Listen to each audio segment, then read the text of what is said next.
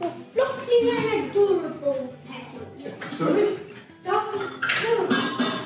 Oh. Fluffy and adorable. This looks like a very nice heap of tomatoes. Smell them, Martha. Give me the tomato smellometer. Because there's nothing like a fresh tomato, is there? Yeah, there isn't. Can I smell it?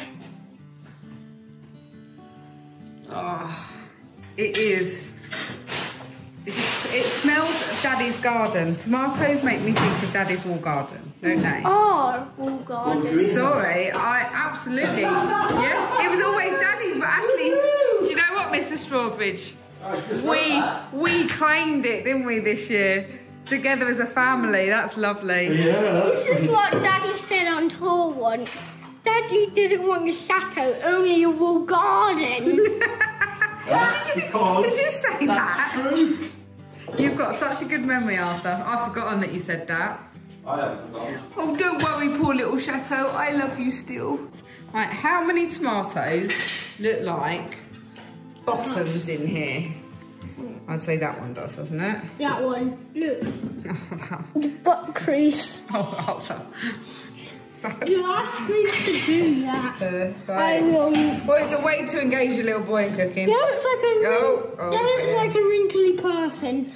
Oh dear. Another attacking one. Oh, Okay, that one actually is pointy. Ow! Ow! There is such a lovely, lovely variety. Yeah. I like that some of them are really mutant because... Oh, wait, that looks like a bottom with a head on top. A bottom with a head on top. A butt head. Yes. Literally a butt head. I mean... Okay, let's move on to Chutney. Mrs. Strawbridge. Yes, darling. Talk to me about... Oh, they look really, really fabulous. What we're doing today? What we're doing is we're turning our, that is a very large yield of red tomatoes from the greenhouse. We had a lot of red at one time. We're making a red tomato chutney. Okay. Red tomato chutney? Makes sense? Good. And for that, we're using all the things that are red in the garden, which involves... Courgette. Pass me a courgette, son. Oh wait, me and Daddy found useful. That's probably the biggest one ever. That's a very big courgette. Oh. Arthur, I'm going to go out. I'm just going to put the phone down and go and get your glove so you can... I think it's in the drawer. Actually very cheap. They were about 10... They're about £10, but come here. That's not cheap, Arthur, but it's very good value. Yeah, it is very good value because it means that you can cut with Daddy's knives and you won't cut your fingers No, off. not my knife. What do you do with this hand? This hand's a claw, isn't it? Yeah. Bend it away, you hold it in there, and then what I want you to do... No, I want to watch the size of these. Just want you to cut the ends off them. Like that. No. Finger in the hole. Hand like this. In fact, I'll give you a couple at a time. There's 3. What I want you to do is watch, and the actual one I want you to do. See how you cut them? Now move your hand, move that hand back a little bit. Move that hand back a bit, yeah. Yeah, that's perfect. That's good, good holding, yeah. Yeah. Okay. Good. Yeah, move your fingers back because we don't want to chop the ends. Oh wait, that's 4. That's okay, it's good. I suppose you had to do 3. Oh, look how many you've got to do. Oh yeah. When you cut them into your little bits, I want them straight into that bowl. Okay, what's the chutney made out of, Arthur? Guess time. Made out of... Is it sour? Yes. Is it sweet? Yes. Okay. How do we get the sour and sweet in our chutney?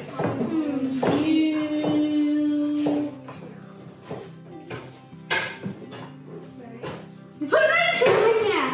They're going to give some sweetness to you. Use part of the raisins over there, smarty pants. But actually, with the liquid in it, we're going to get a sour. No, knife. You put your knife down, put it down over there, and lift those up and put them in the bowl. Put them in the bowl. Put all those in the bowl. Well done. Okay, so the sweetness comes from... Okay. A bit from your raisins. Oh yeah. A bit from the raisins. Oh, hold on. Do it in 2 lots. Do that one first, and then this one next. Okay. Now, what do you use if you want something sweet? Sugar. Oh, guess what we use in chutney? Sugar. Right. If you want to have something that's a bit sort of sharp, what can we use? What sort of things are a bit acid? Whoa. You'd have to go to your dentist after eating that. No, but acid, actually, there's acetic acid in vinegar. Good. You know, vinegar is quite sharp, isn't it? Smaller if you make it, make it slightly smaller if you make each bit slightly smaller, right? That's a great job, because so it's vinegar and sugar gives us this sort of the sweet and the sour element of it, okay? Okay, and so for us, that's what we use in our chutney. And this chutney is a chutney that comes straight from the garden, but it's a tomato chutney, which makes it a bit sweeter. Oh, I really like tomatoes. Yeah, I know. We've got quite a lot. I don't know if we're going to be able to. Yeah, I suppose we can use them all. You see, what we could be doing is we could be preserving by putting them in the freezer and maybe just sort of even making passata, which is like a tomato sauce, and putting that away. But I think what we're going to do is we're going to make a lot of chutney. Because we use a lot of chutney, don't we? What do you eat chutney with?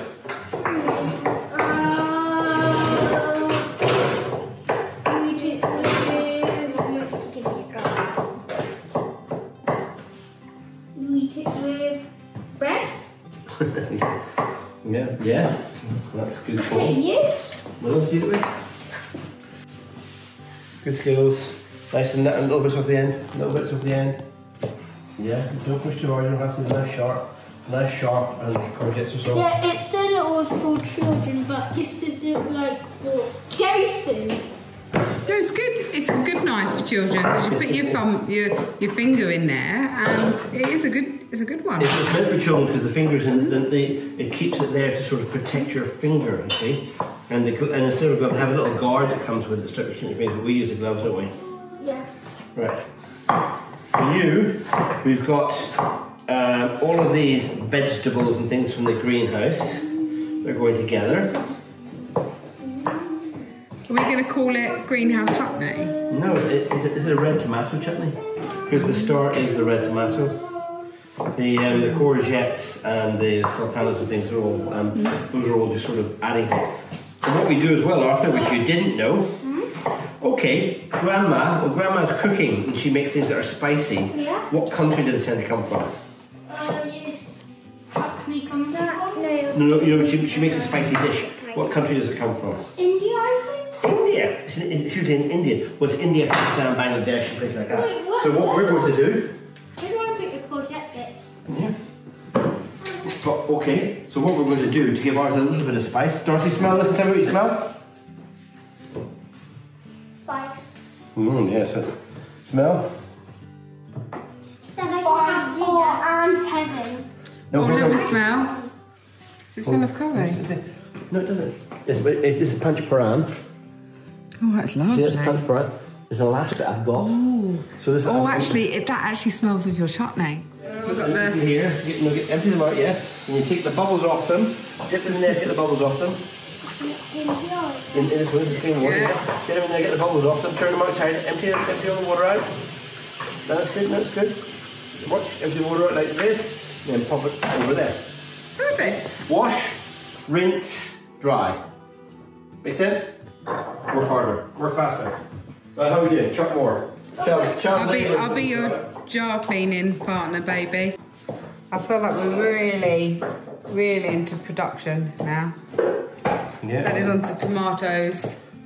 Arthur's getting through all the courgettes. Yes, not just courgettes, also squashes. Squashes, little squashes. Quite a bit there. No, but there's summer squashes, Arthur. How do you tell the difference between a summer squash and a winter squash? You slide your nail across here. The skin with your nails, that's my boy. You do, you know so and much. when I did it to your humongous one in the compost, it was green.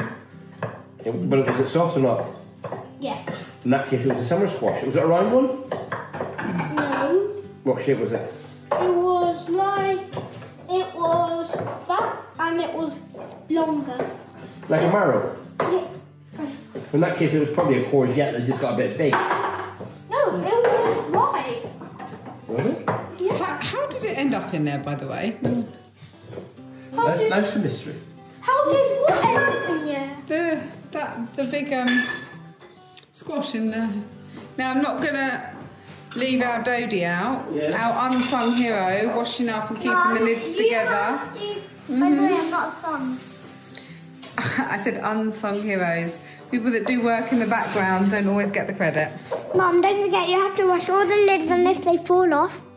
Oh yeah, I'm gonna do that now. Okay. I've got the hardest job because Mummy's got the longest job, like taking off the lids, cleaning them, Yeah. and also giving me these. Okay. And I have got the slowest job on these. Yeah. Well, I'm gonna get started. Do you want to give me a cut?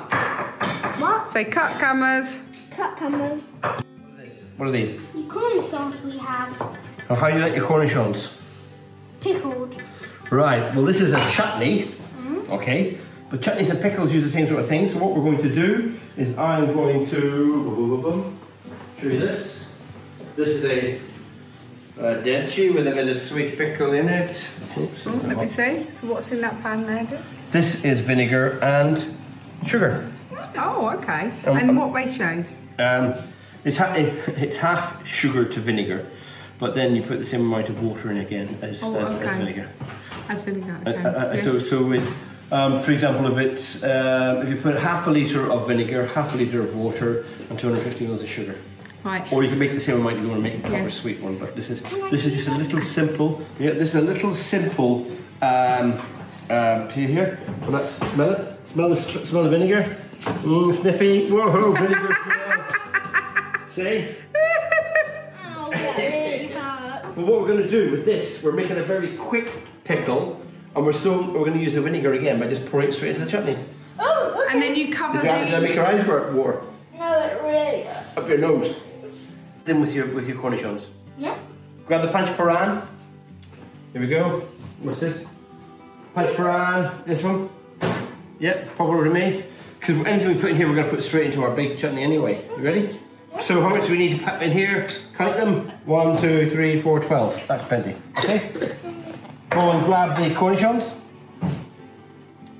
Are we pickling the cornichons? That's exactly what we're doing. Oh, Here. he's a clever boy. Don't drop any. Straight in there. Straight in there. Can I just drop it? Drop it and move your hand away quickly. No, don't move your hand away quickly, Mother. Drop it gently in is what we do. It's a blow, run away. No. Now that's going to be in there. And what we do with this, I'm just going to let it come back up to the boil for a second. This is ready. By the time we've actually got a chutney made, we'll be eating that. Okay. And we'll have it something. Oh, that's come up to the boil. Come on. I have one question.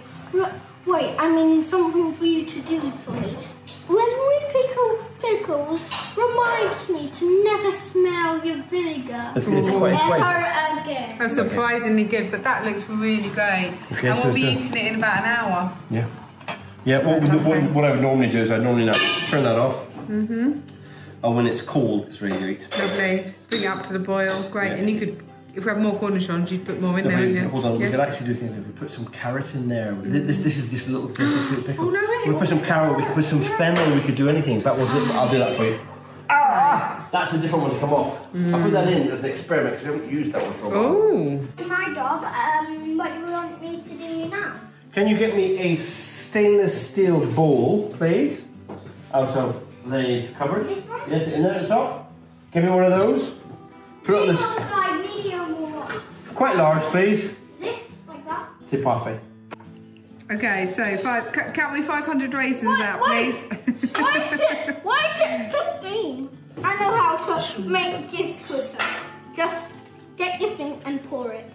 Oh, wait, you need this. Oh, but it's much more fun at counting out 500 raisins, isn't it? Oh, half a chest. That girl. 100, 300! 300. How many hundred are we having? 16. 500. I need all of it. We're over 400. 400. We're over 400. Stop! How many's that? 500 400. You have to take out 3, Rick. No, you don't. No, I think that Daddy gave you a 500. It's very important. Oh, look! You've done it! Right, making chutney. When you look at all the things you're going to put into your chutney, and what are we putting in ours?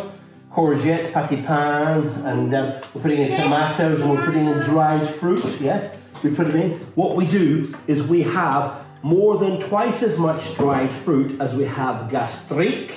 And a gastrique is a mixture of vinegar and sugar, and ours is twice the vinegar to sugar. So, to put that's the mathematics then. What we need to do is we need to make how much fruit we've got, and then we work out how much of the vinegar and sugar we're putting in with the spices. Does that make sense? Yeah.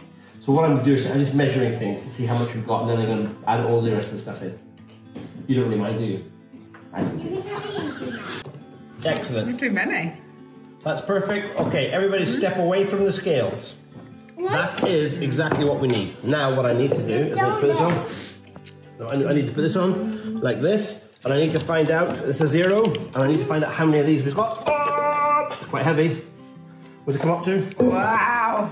2.6. 1.5 courgette, 2.6 tomatoes. Comes to 4 kilos. Okay, 4 kilos. Let's go.